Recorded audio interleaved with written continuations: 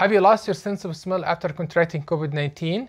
This is a very common situation. We are noticing that some people do not gain their smell and taste back for a long time, and some people even got months and even 1 year. The other issue is that there is change that can happen to your taste and smell, and you start smelling things differently and tasting things differently, and lots of time it can be very unpleasant taste and smell.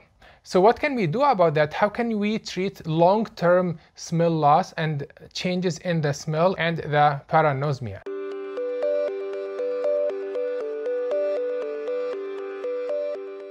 So how can you treat the long-term smell loss, and how can we deal with those parosmia with changes in the taste and smell that can happen after COVID-19? I'm Dr. Omar Dannoun, a neurologist that is specialized in post-COVID-19 neurological complication, and I'm running the neurology clinic after COVID-19, and I will tell you my own experience and what we have so far from the research and the literature. How can we treat those sometimes difficult cases? So recently, in my own experience in my post-COVID neurology clinic, reading lots of your comments on the previous videos that when we talked about the how to restore your sense of smell and taste, we noticed that there are lots of people that can have the loss of smell and taste linger for longer than usual. The good news is that 90% of the people who contract COVID-19, their smell and taste will recover either spontaneously or with some treatment.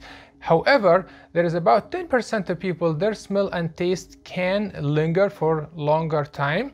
And those people we need special treatment for, and this is what we're going to discuss today. And the other very annoying issue is that the change in smell and taste. So let's talk about this issue. So when the smell is lost, sometimes the inflammation and infection is a little bit more than usual, and there will be inflammation and destruction of the polyps and the nasal passages that can cause destruction, and sometimes it can be permanent or major destruction that takes long time to recover, and that will lead to problems in the nerve on the long run, and some people will have a long-term smell loss.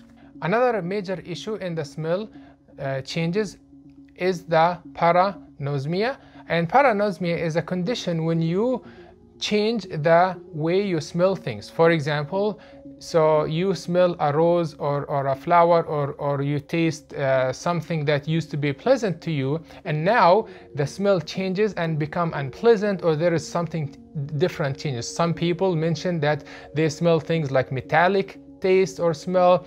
They smell like very unpleasant petroleum, sulfur, or like very disgusting and bad smell, and this is really annoying, and sometimes it can last for a long time and people will become aversive to food. For example, I can relate to myself, like, because I have a condition like where I do not like the taste of cilantro. To me, it tastes like very weird.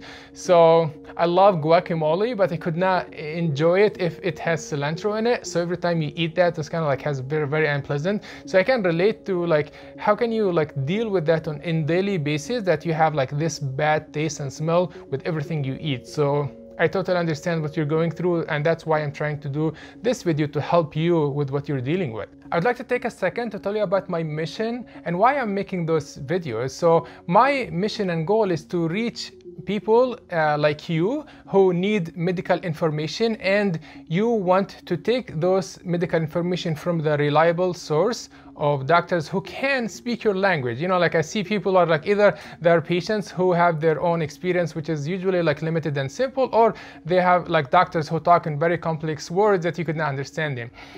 So if you really like what I do here, you can support my channel by subscribing, liking, and sharing my content to other people, so that it will grow and will reach more people like you, so that other people will benefit. So sometime when there is an infection, there will be destruction of the supportive cell that take care of the nerves, and sometimes the infection can affect the nerves themselves, so that will lead to destruction that takes sometimes long time to recover. Sometimes takes weeks, sometimes takes months or even years to recover completely. So we need to keep supporting the nerve cells until they recover. And here is the treatment that we can do to support the nerve cell and help them to recover and help the brain to recognize those new senses and make it into the right pieces of the puzzle. One study noted that there is an ongoing inflammation and some parts of the virus or the virus itself was isolated in those people who have a long-term smell loss. So maybe there is an ongoing inflammation and that can be dealt with on its own. So it is important to keep understanding why this happens so that we can get better at treating it. Some people will recover from their loss of smell and the smell will not come back 100%. So I had patients who they will get their smell back, but it's not all the way. So they used to like smell things from far away or like really dissect like what taste and smell this thing is. And now they're not as quiet reaching that point. And hopefully that with time and training, things will improve for them. All right. What is the treatment for the long-term smell loss and anosmia? There is a lot of research going on into answering this question, and there was a consensus statement put by all the doctors who treat the loss of smell internationally. And the most important recommendation was first is the olfactory training. We talked about before doing olfactory training with home recipe, so you can check that out. I'll link it in the cards and put down in the description. And you can do that if you have long-term smell loss. I advise you to use essential oils, which will usually give you better results than things that you use at home. And this course of treatment, it needs to be consistent. You do it twice a day for 3 months, and then we will reevaluate. And you should use specific essential oils.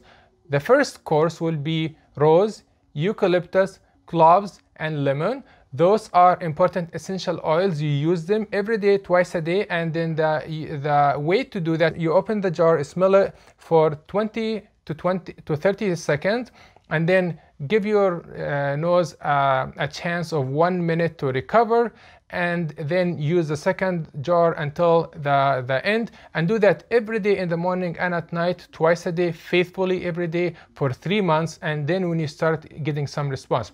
Usually the first time you try to smell it, you will not smell anything, and then after that you start slowly getting some smell back. And the reason why we do the olfactory training is to train the brain on getting the signals back to your brain, so that it starts to kind of program itself again to make the connection between the nose and the brain to organize it and get your smell back. And then if there is no recovery after 3 months, you will go to the next set of essential oil, and you will go to the menthol, thyme, tangerine, and jasmine, and you will do that again for 3 months every day in the morning and at night.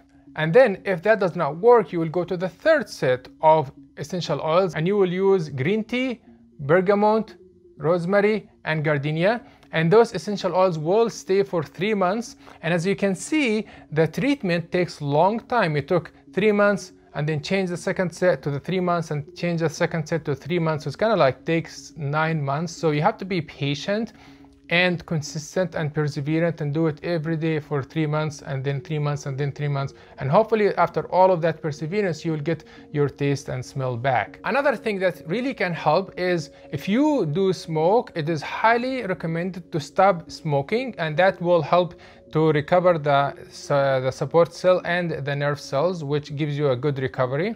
And then if you do have any sinus issues, means like you have runny nose with mucus, if you have tenderness on the sinuses, or if you have nasal discharge, then you might be having acute infection of sinusitis.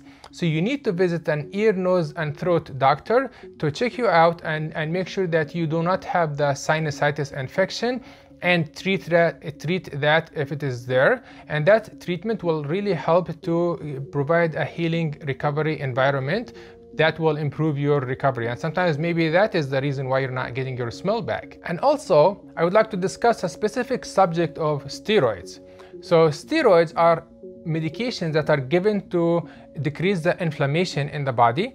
and it has been used a lot in patients with COVID-19. However, we should be very careful in which patient we should give steroids to, because steroids have lots of side effects and they're not for everybody, and they should not be given for a long time.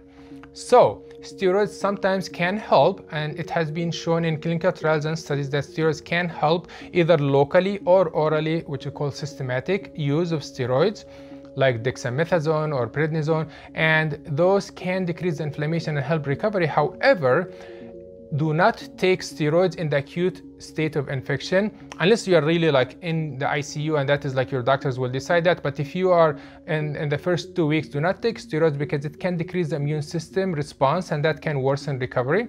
And steroids should be given for a short time period, and you should not take steroids if you have diabetes, because it can really like worsen your diabetes or it can worsen your hypertension. So do not take steroids on your own. Always consult with your doctor before starting steroids. I know, like, I've read lots of comments like, oh, I took dexamethasone, it helped me like a miracle. Yeah, it can help, but you have to really know that a steroid is right for you. So do not use it without consulting your doctor. And then there are other treatments that are either experimental or like use it anecdotally. And one of the things that showed some benefit is like vitamin A nasal drops. It had showed some improvement and does not have like any significant side effects to it. So maybe you want to try that, but always consult with your doctor before doing so. And it is important to know that COVID-19 can be the cause of loss of smell. However, there are lots of other causes that can be sometimes causing your loss of smell. So you should be evaluated by a doctor to make sure that you do not have those other symptoms that are a sign of other disease than COVID-19. And there are sometimes like very bizarre stories of people like going to chiropractors and like flickering their head and touching their tongue and touching their like forehead and like heart and all of those. So I think those like they work on a specific concept of like suggestion and placebo effect. If you believe that this is going to help you, it likely will help you, but I'm not sure, like there is no any scientific background to kind of like approve that this is gonna work for you. So you can do that all day long in your house, but I don't recommend you go to like somebody to like pay them money to flick your head, because like I don't think that's very ethical to do, because there is no proof that it's gonna work. And very important, make sure to get protected from COVID-19 by getting the COVID vaccine and applying all the protective measures so that you do not contract the virus from the beginning. You can watch this video to learn more about the vaccine and if the vaccine is right for you. And thank you so much for watching, and see you in the next video.